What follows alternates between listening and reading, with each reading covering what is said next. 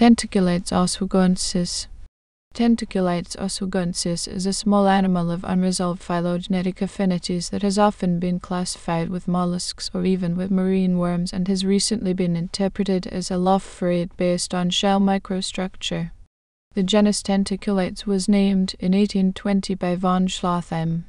Tentaculites oswegoensis was named by 1877 and is known from the Upper Ordovician rocks of the Maquoketa Group.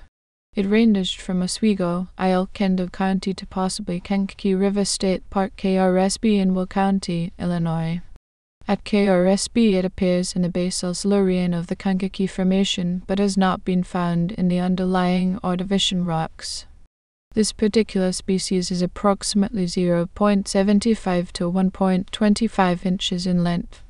In Oswego, Illinois, it is found mostly in clusters at Waubonsie Creek in the basal Brainard Formation Upper Ordovician, just west of the railroad tracks. The entirety of Class Tentaculita became extinct at the end of the Devonian, leaving no known extant descendants or related species.